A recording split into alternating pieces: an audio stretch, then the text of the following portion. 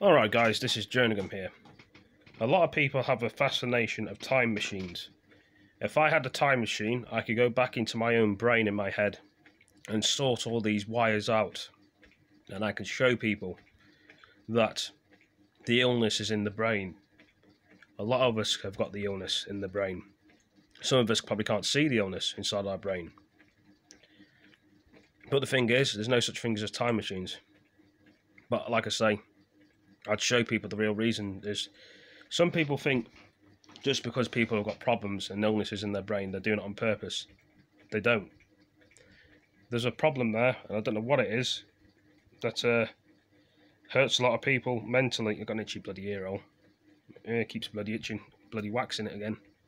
But anyway, me thinking about having wax in my ear hole, trying to explain something to somebody, they don't seem to really understand and know, because they're not in your brain, they're not in your body.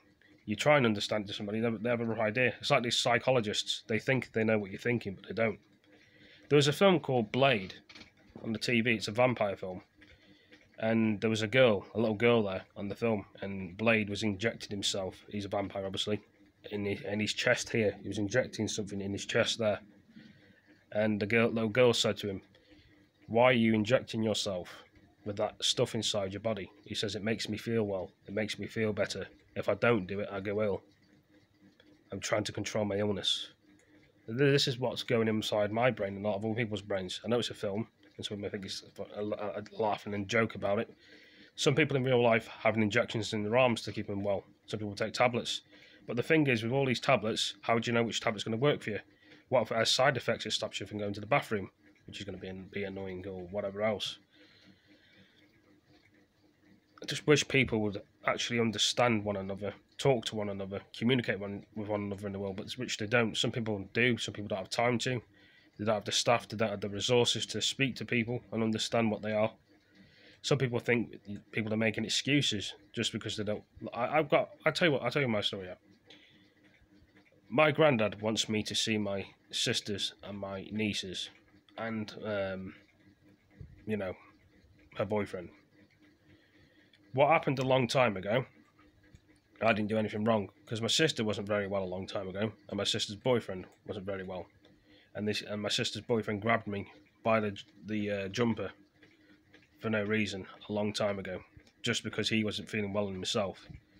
I tried to talk to him as a friend, and I tried to speak to my sister as she was a long time ago. Some people say that was in the past and this is the future now, move on and give them a second chance. But in my brain, it's telling me, why should I trust them again? Why should I not trust them again? Sometimes you trust people, sometimes you forgive people, sometimes you move on and give them a second chance. That's the issue here. How do you know if they're not putting it on or saying that they want to see me, or it's just all a big act, and then as soon as the doors close, it happens again? That's the thing I'm having in my brain and what's going on. I'm sure I'm not a person that's been going through the same things. There's probably other people that have had the same problem. That's what the problem is. And it's like I'm two different people. This in my brain and the person I'm speaking now. And the person in my brain is not me. I tried to explain it to my granddad, and he was like saying, my granddad was saying to me, "You're always going to say no and not yes." Well, if I would say yes, it would be good. But because of this in my brain, what's going on here, it's making it a bit difficult for me, and I shouldn't really be explaining this to people. Some people find it hard to explain what problems they've got in their own brain, especially me, as a person, as a human being.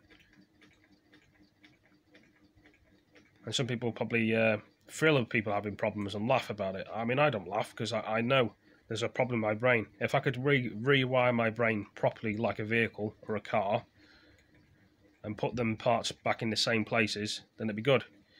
It's like the brain's mixed up and all the wires that come out the head. I know it sounds a bit strange, but the wiring of your brain is all wrong. If you can get it sorted, it'd be great. That's why people take tablets and take medication and drink beer. I drink beer to cope because this is what I do, to make me relax. I like to be involved in everything. I like to mix with people.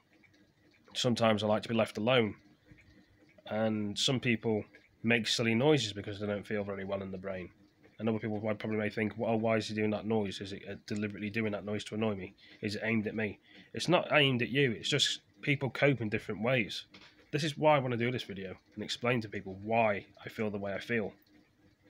I'm not hiding anything. I'm not breaking any laws. I'm not running away from the truth. I'm facing the truth. I'm telling you the facts. I'm speaking to you. I'm explaining to you all. This is how I feel as a person. And some people probably don't care what other people think. But if I'm explaining it in a way that people understand, then they might think, you know, we all think differently. No one's ever going to think the same. That's what's hard about this world sometimes. Choices, sacrifices, how to get on in the world, how to make people happy. You try and make people happy, they put you down in the world. There's not enough you can make people happy. You can just keep trying and trying and trying and they never change. You know, that's why you find very good friends that actually listen to you, understand you for who you are. If someone doesn't want to know you in the world, if someone wants to bully you in the world, if someone wants to take the piss out of you in the world, they're all them sort of people because they won't get anywhere. And you get people in the world that drag you down, make you ill, thinking you're ill, when they're ill themselves. I mean, I've seen it all before. I know. You can just tell by people. You know, not everyone's bad in the world, I understand that. But what I'm saying in this video is, some people have to have their medicines to make them feel well. If they don't, they go crazy, they go off the rails. I'm not a crazy person, but I know if I get pushed, I can get angry like anyone.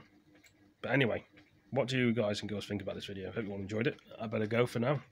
Thank you for listening to me, and I will see you in the next one. Peace.